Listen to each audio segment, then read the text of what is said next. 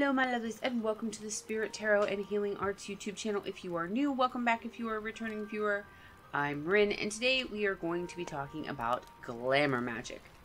I intend to do a few videos about Glamour Magick and dedicate a playlist just to this topic, but this will be the first video.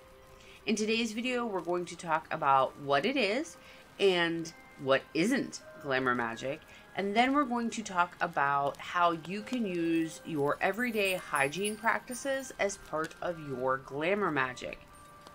If you haven't already, please subscribe to the channel and hit the bell so that you get notified when I post new content, and don't forget to like and share this video. Before we begin, just some quick updates. As always, I will never DM you or approach you in the comments here on YouTube asking you to book a reading or service with me. I never do that. So if you get approached by someone posing as me, know that it is a scammer. If you would like to book a service or a reading with me, you can do so by contacting me through my website or my Etsy shop, both of which are linked in the description box below. On that note, you may notice some changes to the listings I have in my Etsy shop. One thing you'll notice is that I am experimenting with offering Reiki again on Etsy. And I'm also experimenting with offering a version of my spiritual soul retrieval work on Etsy as well. I have worked on these listings to do the best I can to comply with what Etsy requires. They did say none of these types of services on there, but I was about the only person that actually followed that. There are still tons of people offering Reiki and things on there, so I'm just putting those listings back up and we'll see what happens. As for Etsy, you may notice that I have reduced the overall number of listings I have on there because, frankly, the Etsy platform itself just stresses me out. If you're not sure why or how Etsy stresses me out, you can go check out my video playlist about being a reader on Etsy. It's basically just more of the same old issues with Etsy, and I have other projects that I'd like to devote more energy to. So while I'm not yet able to leave Etsy altogether, I'm still on there. I still have a lot of listings offered on there. It's not going to be quite as full of listings as I've had before. At the time I'm recording this, I think I have 33 listings up, which sounds like a lot, but that's down from like 55 listings. If you know of a reading or a service that I do offer or that I used to offer on Etsy and you're not seeing it on the Etsy page, but you're interested in it, you can always message me through the Etsy shop or through my website, because I still do all of those readings and those services. I'm just not keeping active listings for them on Etsy. And just as an added reminder, there are all kinds of services I offer through my website that I don't and or can't offer through Etsy, such as one-on-one spiritual soul retrieval sessions, fragment and soul healing, Akashic records work, EFT, and a whole bunch of other things. Now for today's topic, Glamour Magick. What is it? Glamour Magick is a type of working that you do in order to alter or enhance others' perceptions of you. It is intended to get people to see you in a certain way. While it is directed at how others perceive you, in my personal experience and practice, it can also affect how you perceive yourself. I've heard it said, and in most cases I do tend to agree, the most successful glamours are merely highlighting or amplifying traits you already possess. There's a couple of reasons for this. Let's say you have to give a presentation at work. You really know your stuff, but maybe you don't really like talking in front of people, and you're afraid that that nervousness might make some not give enough weight to your expertise. Or, you know, there's some people who tend not to listen to anyone but themselves. You could use Glamour Magick to reinforce and project your expertise so that others will be more likely to place more weight and value on what you have to say during your presentation. On the other hand, let's say you didn't put any work into the presentation and you're just pulling stuff out of your behind and you know it. You may be able to use that same Glamour Magick to baffle them with bullshit during the presentation. but you can't back it up. So it's going to take you putting a lot more energy into that glamour magic for it to be successful. Glamour magic isn't permanent. It has a shelf life. So you're going to have to feed it or redo it constantly to keep up the glamour. And more than likely, at some point, your actions aren't going to line up with the glamour in the example we're using of you not really knowing what you're talking about for the presentation.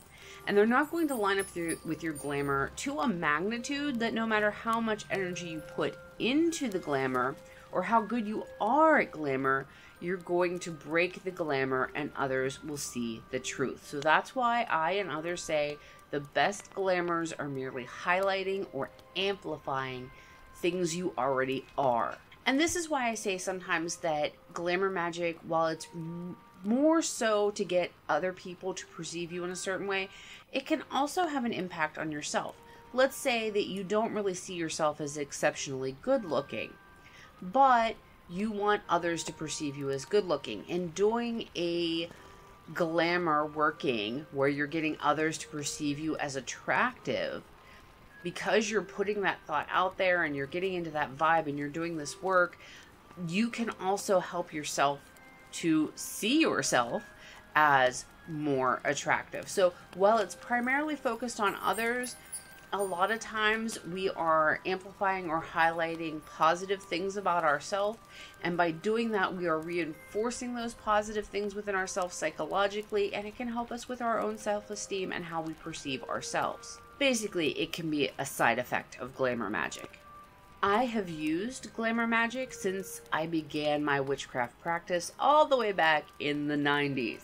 But recently I decided that I wanted to sort of refresh my glamour magic practice. I haven't been using it as much or as efficiently as I can.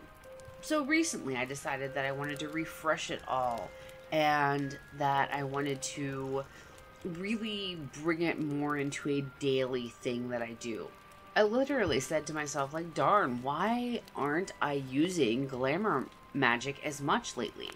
Why am I not using it on the daily like I used to? And so I went about working to immediately change that and make glamour magic a part of my daily routine again. Do you need any supplies in order to do glamour magic? That depends on your personal preferences and what you are using glamour magic for. A common use of glamour magic that I know that I have used a lot as a woman who's had to navigate dangerous environments is quote unquote the invisibility glamour. Now, let's make this perfectly clear. Glamour magic is not protection magic. They are not one and the same. It is not actively protecting you. It is not protecting you. It is altering people's perception of you. Many people confuse this type of glamour for protection magic, and it isn't. Glamour magic works very similarly to hypnosis. Your skill level at glamour magic and the level of suggestibility of the person perceiving you will be the leading factors in if your glamour magic is successful. Just like a hypnotherapist can't hypnotize someone into doing something that they don't want to do, you can't glamour someone into seeing you a certain way if they are bound and determined not to. Everyone can be hypnotized, but how well or easily a person can be hypnotized depends on how suggestible they are. A person who is more suggestible will be able to be hypnotized more easily, and they are more likely to respond in the way you want to your glamour magic. This is why glamour magic is not protection magic, though it can be used as an element within your protection workings. You should still be doing mundane things to keep yourself safe and using protection magic. Back to the idea of if you need items to do glamour magic and the common glamour of invisibility. You're not actually making yourself disappear like a character with an invisibility cloak in D&D or a fantasy novel. What we mean in this case is that the glamour is intended to get people to not take notice of you. It's kind of like Pass Without a Trace in D&D if you're a D&D geek like myself. It's more about making yourself just sort of blend in so that you don't draw any unwanted attention to yourself. Oftentimes, when I find myself in need of this glamour, it's when I'm traveling somewhere. And so I don't have any items that I use for this glamour, because chances are when I get where I'm going to want people to notice me once I'm there.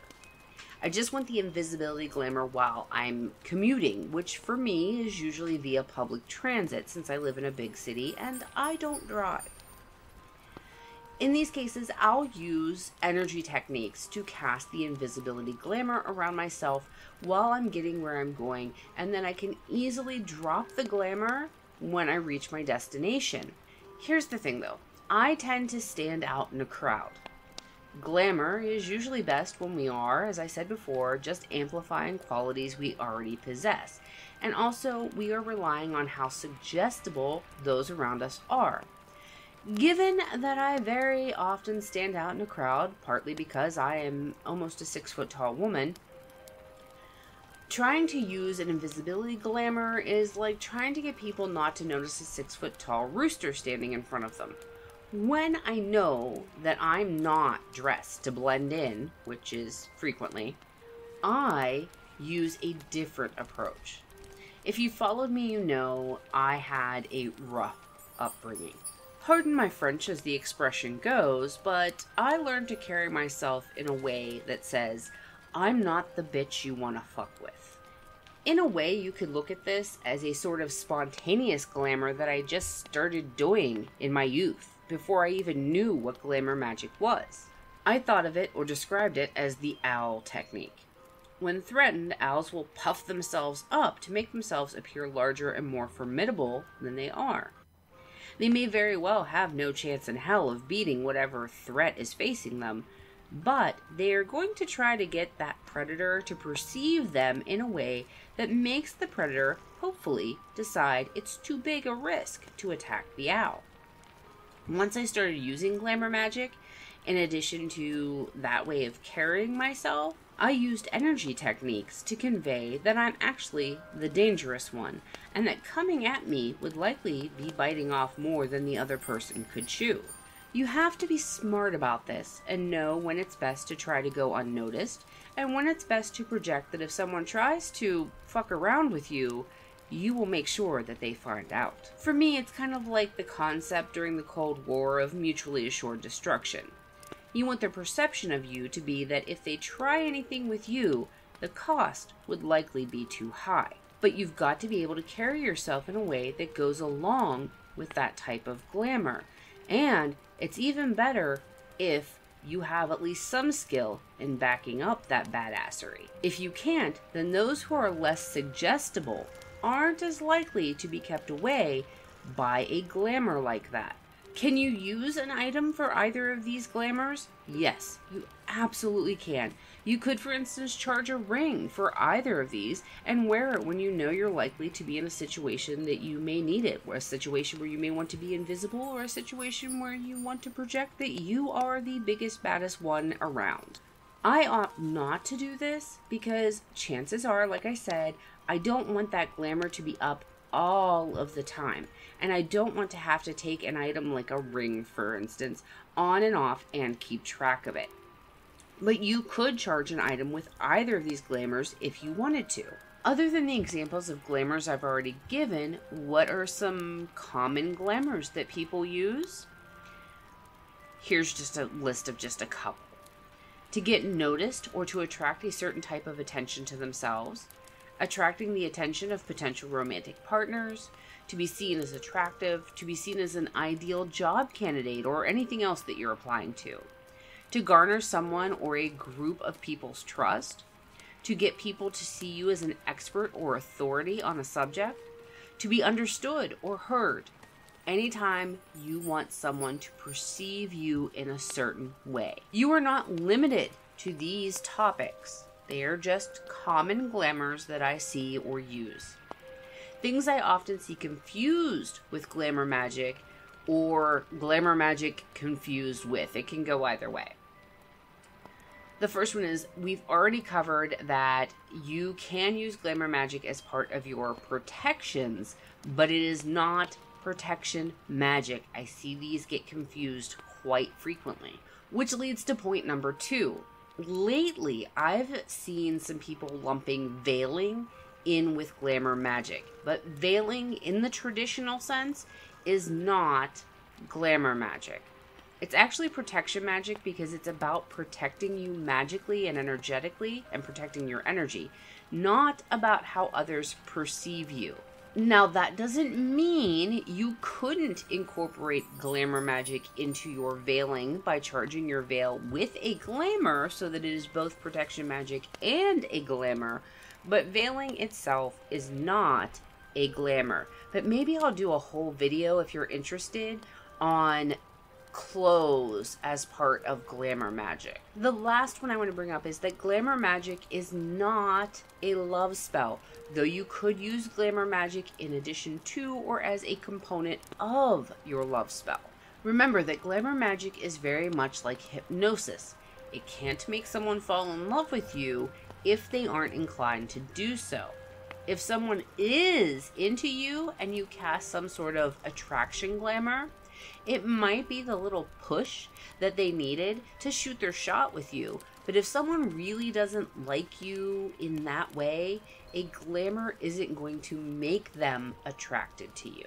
Alright, we've talked about what Glamour Magick is, some common uses of it, and some things it's often confused with or for.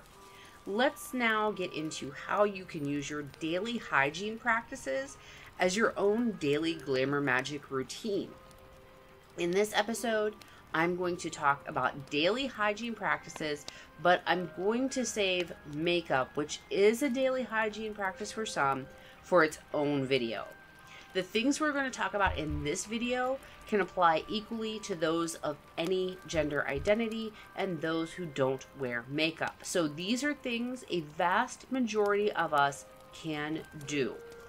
That's why I thought I'd start with this particular area of Glamour Magick, because it really is for everyone. And I think that those who are less femme presenting can sometimes feel left out when we talk about Glamour Magick. The glamours I'm talking about today do all require you to charge certain items, but you are going to have most, if not all of these items already on hand. You can use what you're already using for your daily hygiene routine. That's the beauty of these particular glamours that I'm going to talk about.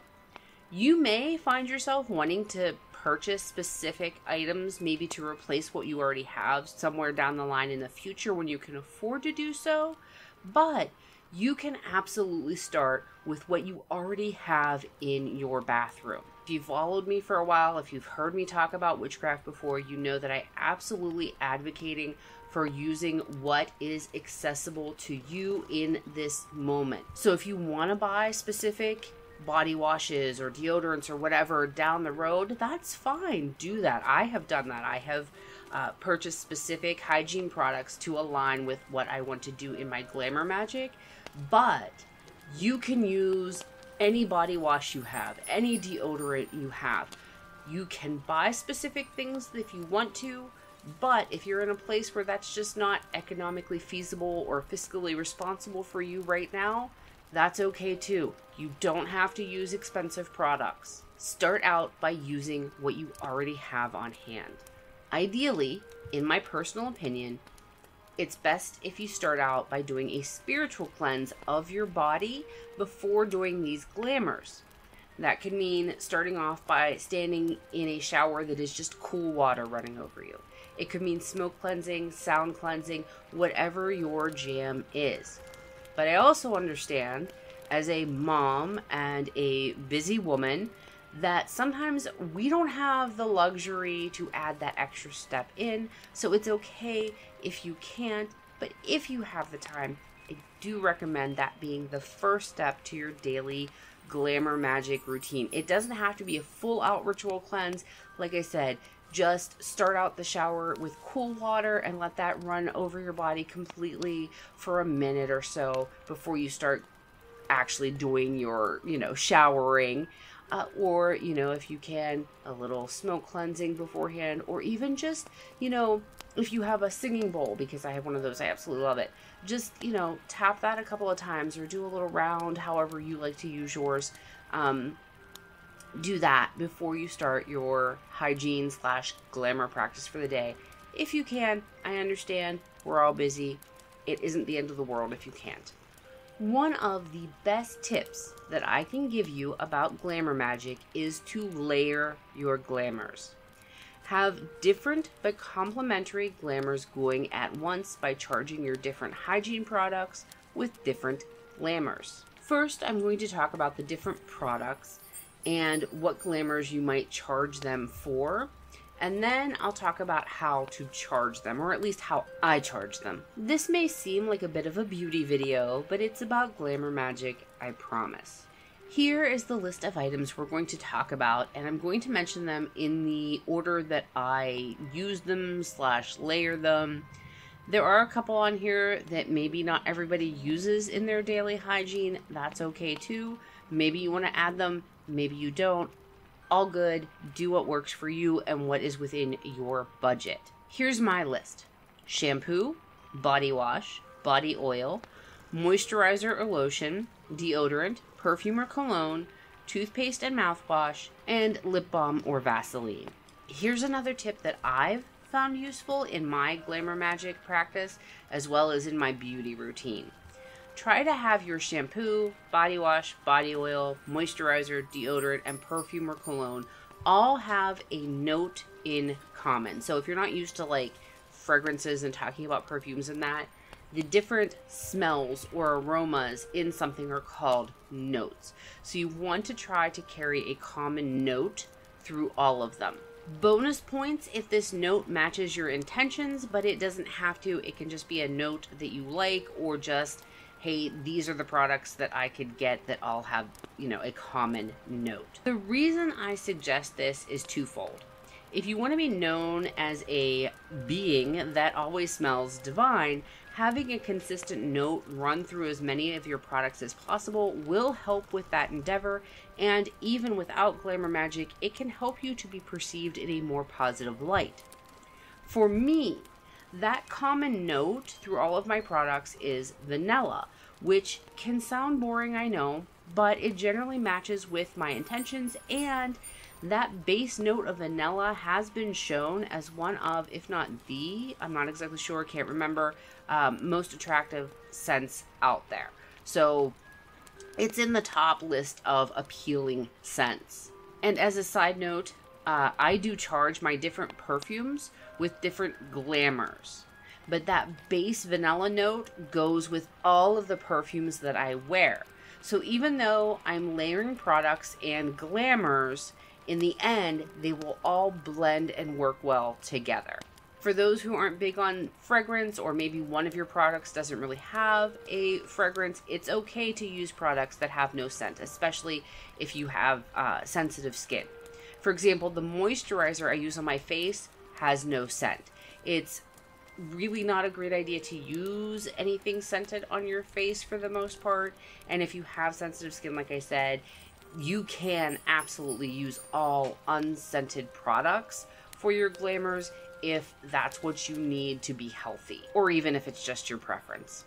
I'm not going to go over the specific glamours that I've charged each of my products with, but for an example for this video, let's say that you are wanting people to be drawn to you and see you as an authority in your career or area of interest. Since you're using shampoo on your head, which is associated with knowledge, you could charge it with the intent something like this. I am seen as an authority on whatever it is you want to be knowledgeable about. Now, I fully understand some of us can wash our hair every day and some of us can't. I myself have been told by every stylist I've been to, and even one of my doctors, that for myself, I should only do a traditional shampooing of my hair once a week, if possible. In between traditional shampooing, I use what's called dry shampoo. If you're not familiar with it, dry shampoo most often comes in a spray can like hairspray, You spray it onto your roots and work it through your hair to break up and absorb the oils. Sometimes I can make it a week like that, but a lot of times I can't. It depends on my activity level and how much product I've put in my hair that week, etc. But daily, I'm doing some form of shampooing on my hair. And since I do a lot of dry shampooing, my dry shampoo is charged the same as my traditional shampoo. In our example, we want to draw people to us and be seen as an authority. In this case, you could then charge your body wash or bar of soap with the intent that others see me as a safe space and feel comfortable being open with me. Then you could charge your body oil with the intent that others find themselves drawn to me. You might want to charge your deodorant with the intent that others see me as cool and confident in all situations. Your perfume or cologne could be charged with the intent that others see me as having an air of authority. Your toothpaste can be charged with the intent others find what I say very believable. You could do the same thing or something similar with your mouthwash. If you use lip balm or Vaseline for your lips, and Vaseline is honestly the better option, you can charge it with the intent that my words are well received by others. You can see how we are layering glamours here within our daily hygiene. Each layer has a different charge, but at the same time, all of these glamours work together to achieve that overall goal. They're all different qualities and attributes that help to achieve that overall goal. You can customize this however you like and make it apply to your specific goals.